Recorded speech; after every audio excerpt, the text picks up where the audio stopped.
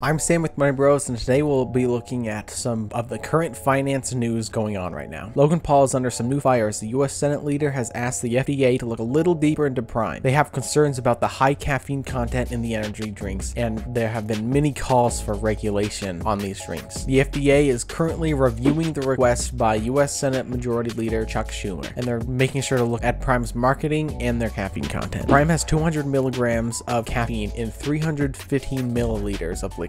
As a reference point, Coke has 34 milligrams of caffeine in a 335 milliliter can. To get the same amount of caffeine from Coke as Prime, you need to drink about 6 cans. Many people are worried about the health risks associated with excessive caffeine consumption, especially for children. Due to an overconsumption of caffeine, people have had headaches, shaking, stomach issues, and negative impacts on mental health. Many people are calling for regulation for minors, so no one under 18 would be able to buy these drinks. Countries like Canada, Australia, and New Zealand have banned Prime because of how much caffeine it has. This has huge potential financial consequences for the energy drink companies due to regulatory changes. Other brands such as Kimade by Kim Kardashian and Ghost Energy are also under fire because of their high caffeine percentage. Now, this is a problem because many of Logan Paul's viewers are children. Their marketing strategies are targeted toward minors, and this has been causing confusion among retailers. In one article I read, a mom recounted seeing a bright, colorful bottle of a drink that her kids had been asking for. So without realizing it was an energy drink, she bought it for her kids until her older son pointed it out to her. Next up, we have Intel's $1.2 billion investment in Costa Rica. Intel recently announced that they will be investing $1.2 billion with a B into Costa Rica in the span of the next 2 years. This is going to be really big for Costa Rica's economy because they are a fairly small economy, and this will be a big inflow of cash. This will provide lots of jobs and opportunities for many of the citizens there. About a year ago, in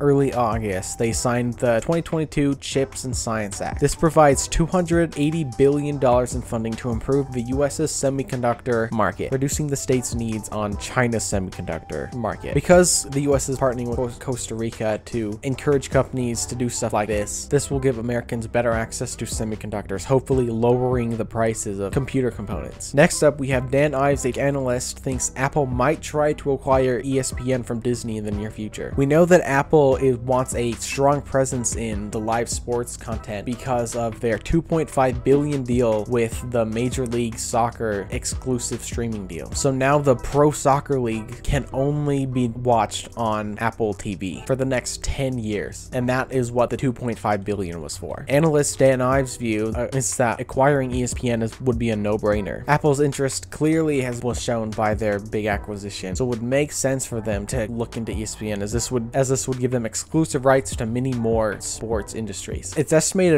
this financial commitment would be around $50 billion for the acquisition, which, even though Apple's a big company, would be no small feat for them. And this would be a little bit of a deviation from Apple's cautious acquisition of companies. I believe it was 2012 when they acquired Beats, and that was their last big acquisition. This could put their cash reserves at an all-time low and change their financial strategy. This would fit well with Apple's business strategy, incorporating even more live sports content into their ecosystem, as you would be able to access most of the big sports from any Apple product, most of the big sports live streams from any Apple product. This would align with Apple's big goal of providing a very comprehensive entertainment hub. This would keep users even more a part of the ecosystem than they already are. This would bring more people through advertising and would bring a lot of subscriptions and even more partnerships in. Next up, we have Visa and MasterCard fee increases. Visa and MasterCard announced that they will be increasing merchant fees on customer use of cards. Visa and MasterCard have a fee for merchants when people use cards like tap pay or swiping,